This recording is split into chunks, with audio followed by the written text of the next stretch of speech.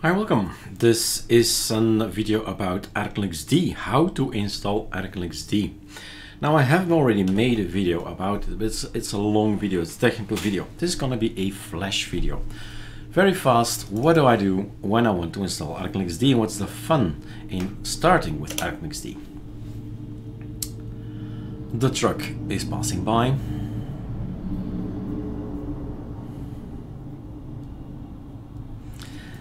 We boot up, we see our beautiful app to welcome all ArcoLinux users and also provide, of course, a lot of links, social media links, Discord to get technical and just talk about ArcoLinux, and Telegram to have a casual chat about really anything. ArcoLinuxD is a minimal version, it's a bare version actually, it's really the most minimal thing you can have. And our pop-up, our welcome app, is divided into two major parts. And of course here all the information and all the social media links. We are, as you see here, we are always changing our app, and you'll see it gradually grow over time. What is relevant is first take a look at your system. How is your system? Do you have Windows there? Are there multiple installations present? In my case, there's just one. And I always want to start with a clean slate. It doesn't matter what operating system I'm on. I will first clean everything and then start afresh. So that's done. And now I'm gonna start Calamares and do our thing. Last video, let's do this quickly for a reference in the future. Last video, what I did then was install XFCE, this one and that one, and suddenly I had an idea to also install Mate, but never the packages from ArcoLinux.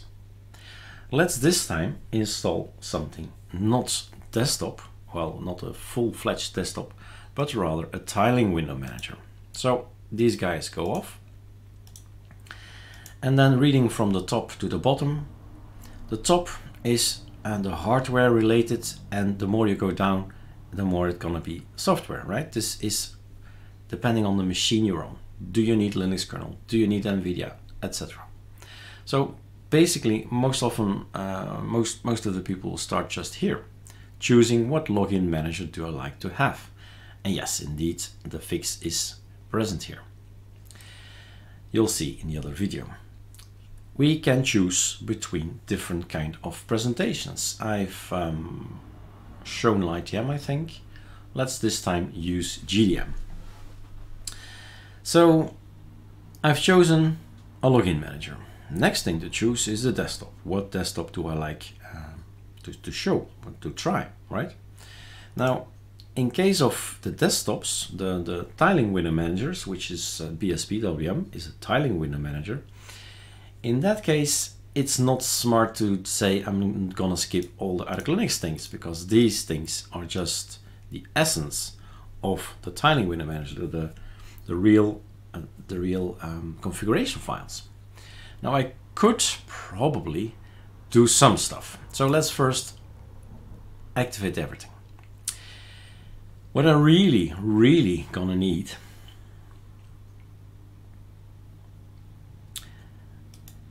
are these guys.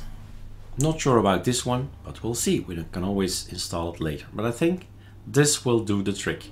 This will give a functional BSPWM.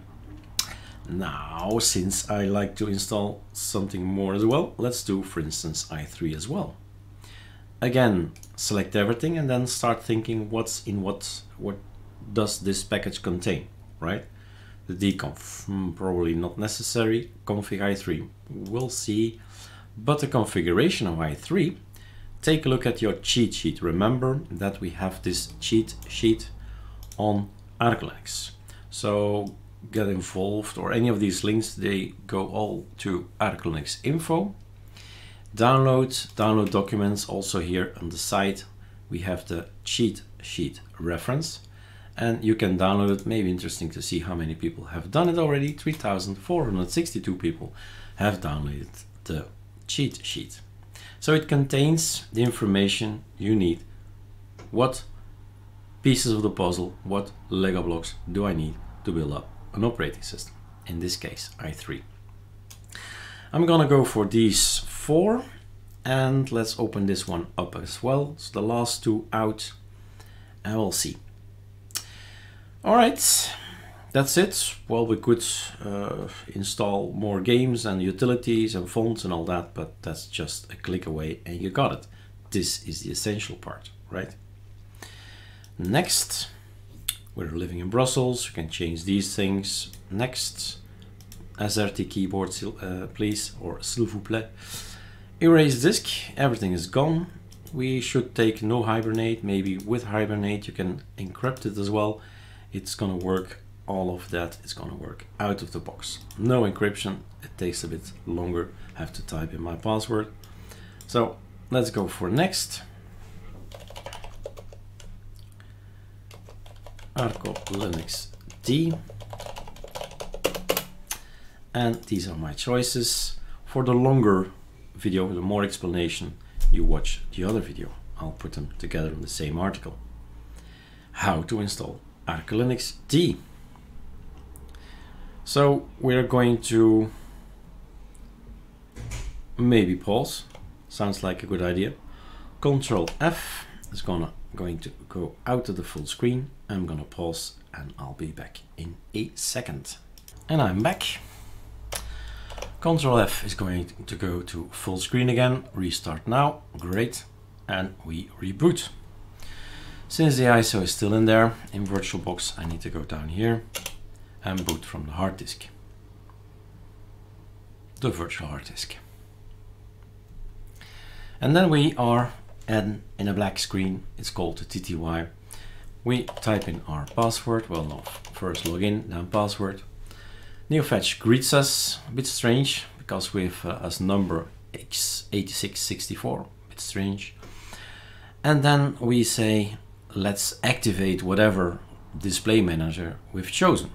The system doesn't know that. So sudo systemctl, it's on our cheat sheet, enable LightDM if you've chosen LightDM, SDDM if you have chosen SDDM, and LXDM if you've chosen that one, or in my case GDM, right? With a tab it just auto completes to servers, but it's not required to put it there. And it says created symlink. It's important that it says created and not failed, for instance.